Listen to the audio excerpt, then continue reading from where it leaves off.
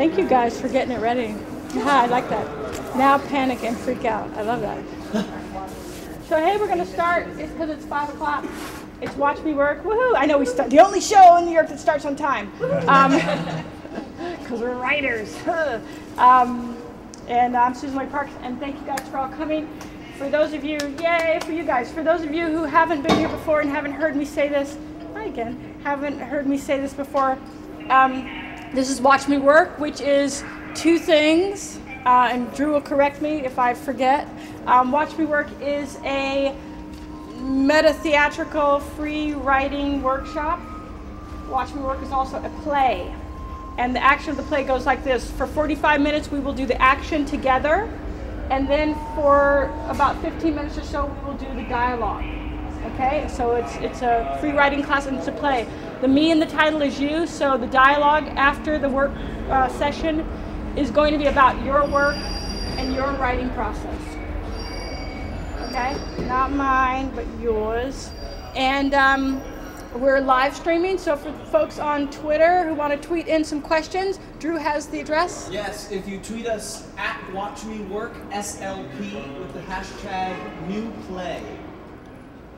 Well, at WatchMeWork, at WatchMeWorkSLP. That's hard to remember. At WatchMeWorkSLP.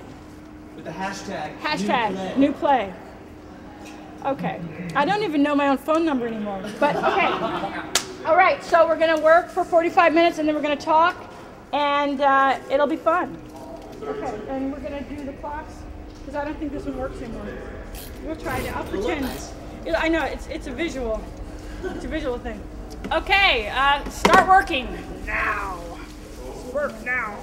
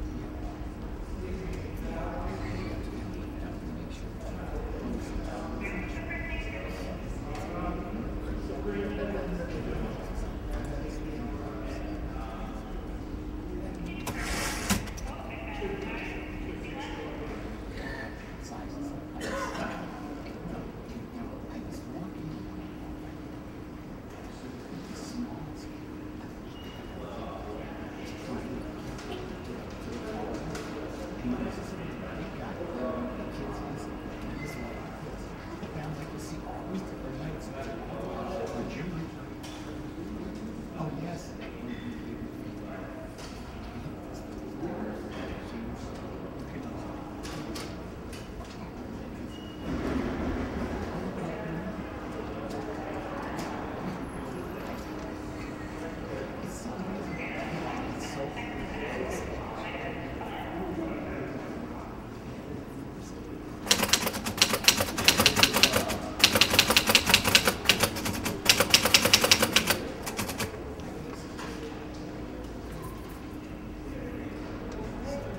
you have to do some temperature.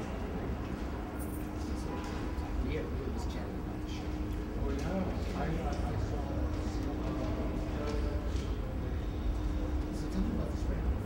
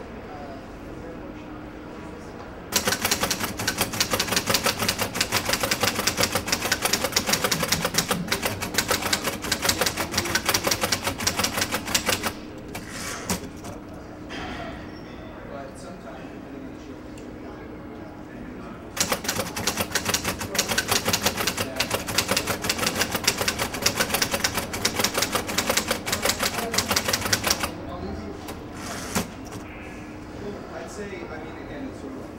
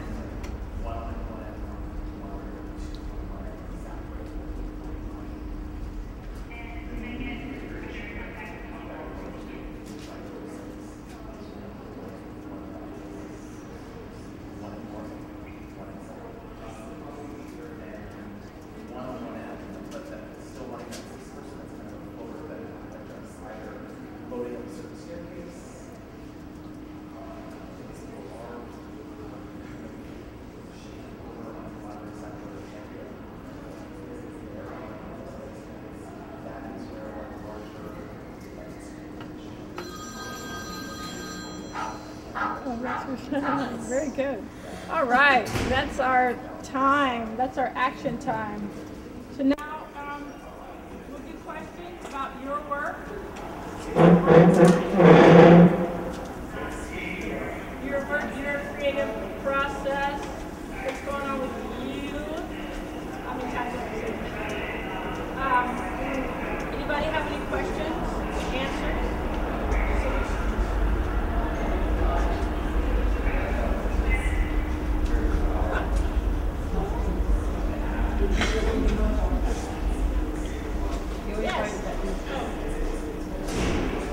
I sometimes wonder about productivity and what an average speed is or what it ought to be, because I feel like I tend to work really slowly compared to maybe compared to most writers. I've seen so many writing coaches and such say that just, you know, write and write and write and write and then rewrite later, and I can't do that, especially if I'm working on a piece of verse. I write a few words and then I revise those words and then I move on. So, you know, and I mean, it doesn't really matter in the end. I guess not, but I wonder if there's a way to be more productive that I just don't get yet. You know, I don't know. Well, I mean, I'm one of those horrible writing coaches that says write later. Write later unless it doesn't work for you. Yeah. And it doesn't work for you, so don't do that. You know what I mean? Stop doing it. So I think probably what you found is the way that you write. Yeah. So he's talking about productivity. What's your name? Everett. Everett. So Everett's talking about productivity and how can he write more? Yeah. Faster? I know, that's the great question. There are two questions, like how do we write more faster and how do we keep from not going crazy? Right. Right, I mean that's like those are the two. Basically it all boils down to like that. Pretty much, yeah. I would say maybe look at your career like long, big picture, long haul, right? So do you write every day? That's what I mean, I try to. Okay. Okay, so you write every day, you put something on the page every day. Okay, so think of, you have a bank account? Yeah. Don't worry, I don't want the number. Can you give me your card? No, just because it's a compounded interest, right? Sure. So what you're just going to do is you're going to write every day. And instead of one of those people who like dumps a whole big wad of money in their bank account, you know, and has like a lot of money right away, I mean, like winning the lottery, like overnight, right? You're going to be slowly accruing interest. So what's on your side is that you're steady, you do it every day, or try to pretty much, right? Yeah. And you're steadily building the body of work. Yeah. Okay? So you're not like quick, fast, instant gratification, flash in the pan. And part of it is we have to get comfortable with who we are. I mean, that's another thing, right? So it's how to write faster, better, and more, how not to go crazy, and how to be comfortable with who we are. Essentially, yeah. I mean, when I look at my bigger projects, like my long-term projects, it's and they're in progress, and they've been in progress for 3 months, 6 months, or whatever, and it's sort of I mean, it's hard to say.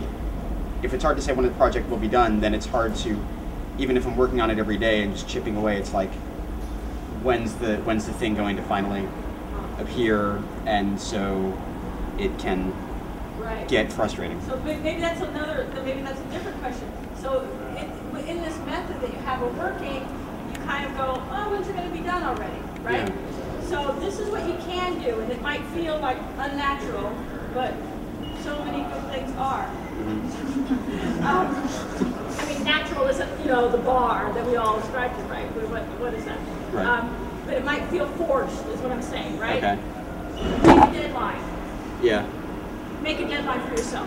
So you're working on something and you say, okay, I'm going to be finished, I'm going to cross the finish line at, and you decide, you know, if you're working on it just for yourself. Yeah. I do that all the time. I say, I'm going to be done by N, you know, and I hit it, and good. You know, I try to get it done by that date. Yeah. Or close to it. And that does give you, because, you know, some things you can spend the rest of your life working on some things, and if you don't want to, no, you not want to do many necessarily, things. because you want to get it out there. Exactly, you want to get it out there. So you have to impose a deadline, and it might feel kind of not natural, whatever, but know, I think there's a law, which is weird because it's called Parkinson's law. I know I didn't do the, you know, but it says work extends to the time allotted to it. Right, work extends to the time allotted to it. So if you say, like, if you say, I'm going to give myself a week, it might well take you a week. If you say, I'm going to give myself a month, it will take you a month. You see what I'm saying? Yeah. So try that, maybe. Okay. Say, you know, if you have a project like right now, you say, I want it, and be realistic, don't like, you know, I want to be done tomorrow, you know what I'm saying? But set yourself a deadline and work steadily to meet that deadline. Okay. And if you have to put in more hours or write faster, Yeah. less control, right? Maybe messy writing, some of it's messy. And see if that. But if you get somewhere with it, then you get somewhere. Huh? If you get somewhere with it, then you get somewhere with it. If you get. I mean, if progress is progress, basically. Exactly. And never, you know, I mean, you're putting the time in, you know what I mean? Which is the most important thing. Thanks. Thanks. I know it's supposed to be about us, but I actually have a question about you. Let's see if you can So I'm really curious to know, do you always write on that groovy little red typewriter? No. Okay. Is it just for the show? All the world's a stage. Because it inspired me to write a little playlet about a woman writing an old-fashioned typewriter. There you go. So you don't always write on little pieces of paper? I never do. Well, no, I shouldn't say I never do. Sometimes I do. But I didn't know. I sent him the email, he read it, and I didn't read it, and I didn't So I was ill prepared. I would have brought my laptop. I usually write on my laptop. Sometimes you change up sometimes. Oh, I write on the back of, like, you know, ATM receipts. You know, I'll be like on the subway and I'll be like, oh God, that guy just dropped a blind man dropped the stick thing just now on the subway, and I was like, and I so wanted to write about it because it was like this whole. So yeah, I'll pull out an ATM receipt and start writing on it. And what do you do with the ATM receipt after you've written on it? It all depends. If what I've written turns out to be crap when I reread it, you know, I'm like, oh, that was such a dumb idea. Right. Then it just goes in the trash with the other ATM receipt. But if it's something that I feel might have potential, then I transfer it into either a Word doc or a script doc, or I send an email to myself with the play idea or the dialogue so that I keep it there, you know. And sometimes it gets integrated into something, sometimes it winds up as a germ for a whole new play, and sometimes I totally forget about it. But it's good you have a method, you know, writing on, you know, because you have to have a sort of, when I write on random pieces of paper, I have something, you know, I have a way to sort of keep track of those pieces of paper. Yeah. So that's good. Yeah. That's good. So a lot of times we go, oh, where did I put that? Oh yeah, no, I definitely. Yes. It sort of was sparked by this question about speed and those kinds of things. I feel very fragmented right now. My energy on different projects that aren't really. He's cool. Jacket. I can't. I feel very fragmented. I'm having trouble focusing at this instant. See, and so I'm just walking through like physical embodiment of your fragmentation. Isn't that great? But I think it's also what is the question? I guess is for folks about that, like what to do. So I have this project, I have this other sort of idea thing, and another thing that I just started writing that feels like separate too, and I'm like struggling, and none of them have any expectations around them either. They're just things I'm working on. Right. What's your name? Question? Lee. Lee. So Lee has several different projects, and she feels like she wants to work on them all at once. Yes. All at once at the same time. You can do that. You know what I mean? But if it doesn't feel good and you don't like doing that, you know, that's doing three things at once, then you're going to have to, again, discipline yourself. It might feel unnatural. I mean, I say this when people are like, it doesn't feel right, you know? It might not feel right, but choose one project. I'm going to work on this until it's finished. You have to be, it's the discipline comes in. It's where the, you know, do you do a sport or do you go to the gym or anything like that? What do you do, a sport? Well, no, I have a dance class. You go to a dance class. Well, how often? 2 or 3 times. 2 or 3 times a week. So 2 or 3 times a week, you haul your ass up, off your couch, let go of your control or whatever. I mean, I don't have to, but you know, imagine I'm sitting there, right? Or push away Facebook, you know, and go to your dance class. It's a discipline, right? Okay, you have to apply the same. It's a transferable skill discipline. So you have to say, I am going to just pick one thing to work on until its completion. And what you're missing, I think, is faith. Faith is, I think, sticky. I'm just making this up right now, but I feel that. It's sticky, you know what I mean? Faith, I don't know it's gooey. And so you're drawn to things. You believe in something, a project, and you're drawn to it, and it kind of sticks like, you know, it kind of holds on to you and draws you back continually, right? So you have to feel a belief in it. You know, it's like a relationship. You like that person. You're with them. You want to be with them, kind of thing, right? So you have to pick one thing, pour some energy into it, put some time into it, put the other things aside, make a list, put it on a, you know, write it on an index card, stick it on your wall. This is the next project. Look. Give yourself, what, a month to work on one project, and then go to the next one.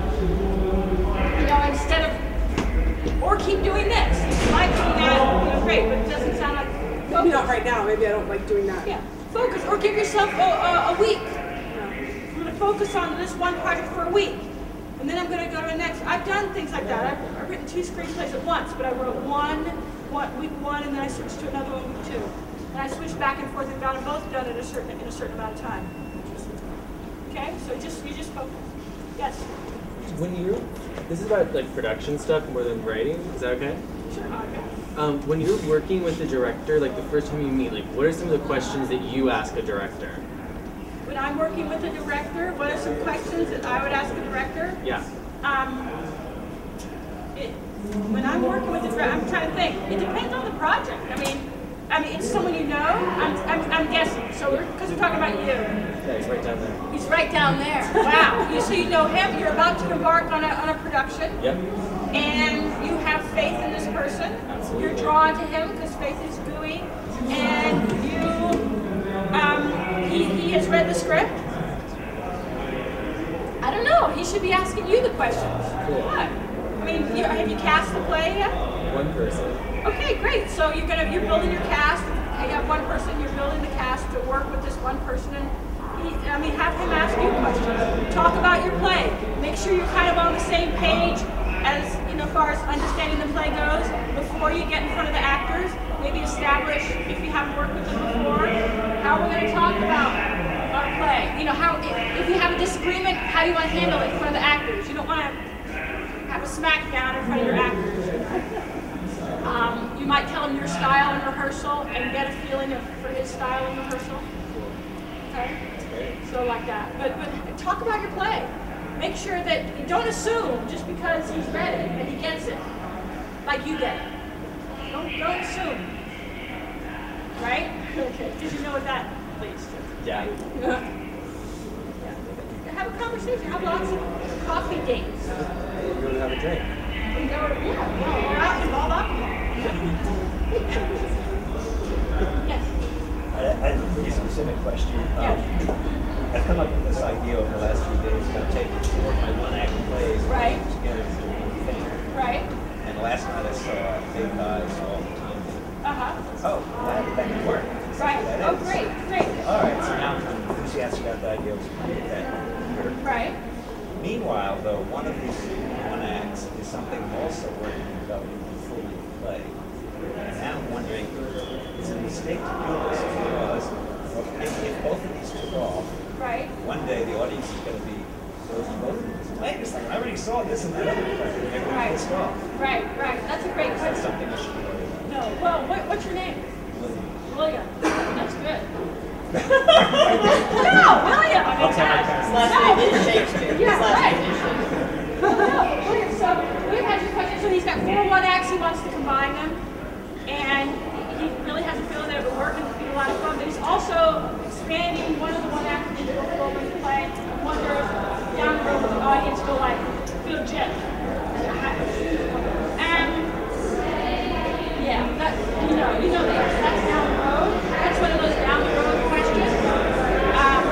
So we don't. Yeah, we're gonna need something like that. That's a down the road question. Number one.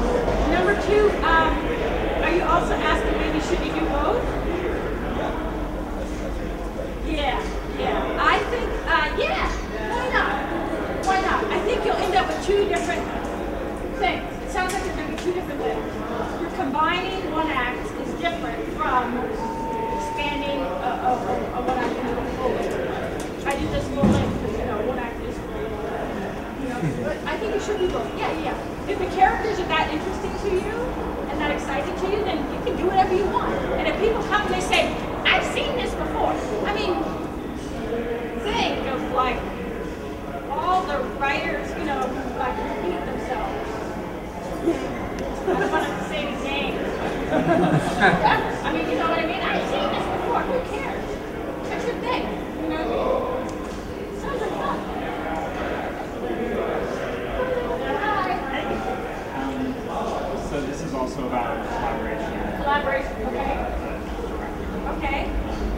I've been commissioned to write the book for a musical for about a year.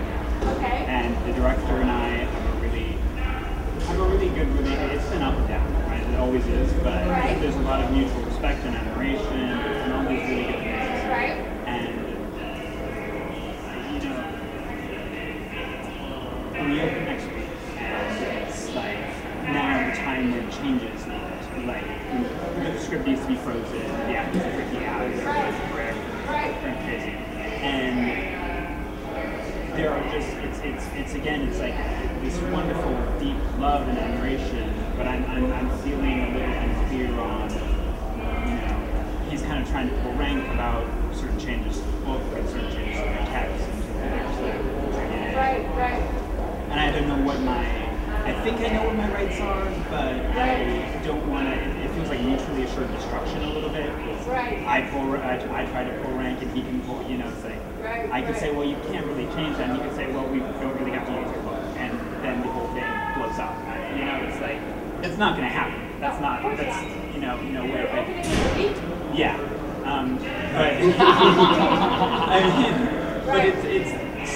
I guess my question is, how do I balance this, like, things feel really good and, we really respect each other and we're both doing our damn best and we're both incredibly passionate and sometimes stubborn and frankly.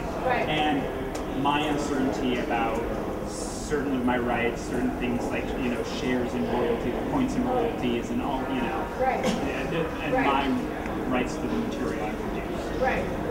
So Ricardo's written a musical and they're a week from opening and there's tension. He's written a book for a musical and lyrics too. And there's tension with the director and right? Yeah. So what do you do? I mean, the points and the royalties and all that kind of stuff, that's your agent and your representatives. Okay. Then you should probably contact Drama Guild or something.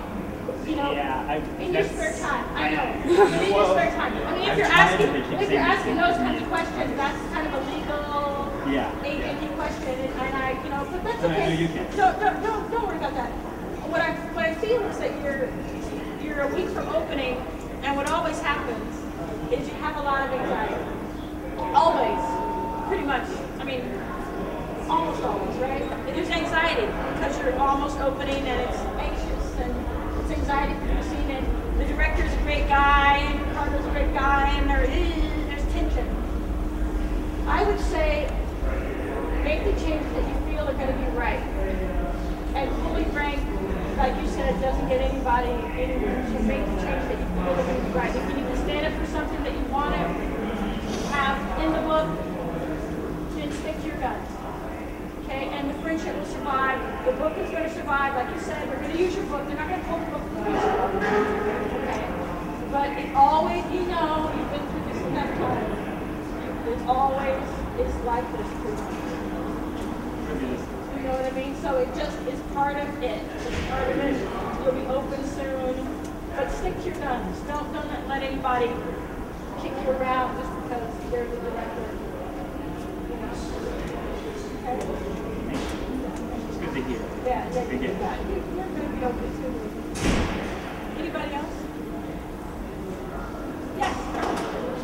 How do you handle getting back into a project that you put aside for a longer period of time because you were busy working on other things? Any tricks? Yeah. So how long getting back into a project that you put aside for a while, how long did you put aside? Since the first Watch Me Work. Wow, so when was that? I can't remember. A couple of years, I guess a couple of years. I was couple of doing years. other things. You were doing other This things? is when I was doing adapting my novels. Oh, right. Okay, so you were working on that, you put it aside to work on other things. Work on plays, yeah. Great, and now you're coming back to it. Yeah. So what's really good is that you didn't put it aside and not do anything. That's really good, because you kept, you know, it's like, you stopped swimming, but you were running, so the muscles are still happening, so that's good. Just put the time in. Put the time in, and again, it's one of those, Ricardo's at the finish line, you know, you're at the starting line. It's icky and weird, and fucked up and strange, you know, it's gonna feel like, Ricardo's like, that's what it feels like that. It's gonna feel like that, so don't worry that it feels like, it's okay. Make sure you put the time. Make sure you put the time in. Make sure you put the time in the daily thing, or you have your writing muscles. So just you have your writing time. You know, just put that in, and don't worry so much that it feels weird. You know, and just again set a deadline for yourself again. It also feels a little smarter. Smarter. You know, having had other experiences during that time period, learning more about playwriting. Oh, good. So, Well, that's good. Yeah, but that's good then. So you can go back with really fresh eyes. And do you start again, or do you pick up where you left off? Well, where are you? Are you at the finish line, or are you? I mean, are you at the end? Do you have a draft? No. I'm about third through. It depends. I mean, maybe you should start at the beginning if you're really going to finish it this time. You know what I mean? Don't start at the beginning only to get a third of the way through. I seem to have been continuing. Yeah, then I started continuing. Okay, then but I'm continue. doing it with a little more knowledge. Then continue, and you can rewrite later. Okay.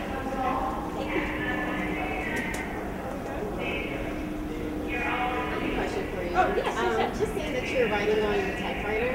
Yeah. Do you feel that you're more productive using something that's kind of like analog as opposed to like a laptop? I didn't know that wasn't your process, so when I saw that, I was really tickled. Like, I thought that was just really cool that you wrote on a typewriter. Yeah. And when you said you don't always, that it was kind of... No, I also wrote by hand. I sent a text to myself. I did all these things while we were. I texted myself. I wrote some things with a pen. Sometimes I write with a pencil. Typewriter, computer. Am I more productive writing on a typewriter? Sometimes with computers you can get like eye strain, or maybe it's just like my eyes kind of strain after a while. Yeah. How long are you sitting in front of that computer? Like all day. Okay. Well, don't sit all day in front of anything. Even a fire. Even if we were cave people. I'd say, honey, don't sit all day in front of that fire. Right? Get up and go outside, go for a walk. You know, watch out for the woolly mammoth or whatever. Don't sit all day in front of your computer. You know what I mean? You get up and go for a walk. Set your writing time. Yeah, eye strain. Yeah, maybe get some kind of special screen for your computer screen. But I don't get eye strain. No, and I actually enjoy the computer. The keys take very little effort. Yeah, it is. But then I like doing this too. So, I like doing different kinds of things. Yes. Mike. Yes. I have a question. If, say, you bring some actors together to read a piece for the first time just to hear it, Right. any tips on how to make the most productive use of your ears and your time to get the most out of it? Are you doing it in your house? Probably, yeah. Snacks? Of course, always. Okay, good. Will they have read it beforehand? I could or could not? You could, I mean, you cast it already, right? They all know what part they're playing. Do they know each other? Probably, yeah. Okay, so you might give it to them beforehand, so unless they're really good cold readers. People who can read it right off the page and boom, take the character. If they're not, they're like, maybe they need to read it once and kind of get a take, an idea of what the character's going to be. But a lot of actors like to read it once beforehand. So you can email it to them, asking them not to send it all around, okay? Email it to the PDF so that the document won't, change and translate, and have them read it before. And then show up at least give them the opportunity to read it. They might not have the time, but give them the opportunity to read it. And maybe just you could email them if you have any questions, email me, or here's some thoughts that I had, or invite a little bit of conversation beforehand, so that if you have, say, 3 hours to do the reading in your home, you can just jump right in. Okay, a little pre-planning.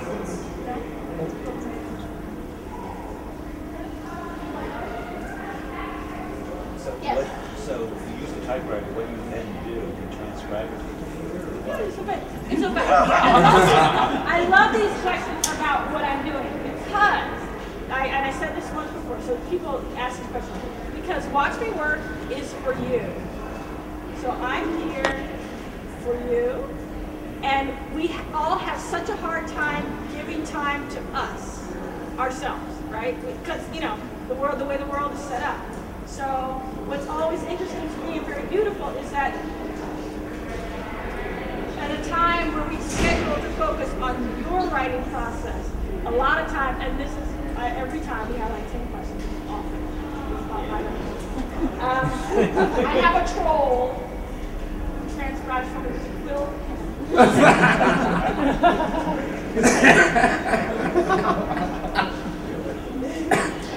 and you see, he writes it out. He writes it out by hand, and then it's a long story. A lot of quill, some duck or something. It's tight, I love tight. I gotta go pick up my son from daycare, so thank you.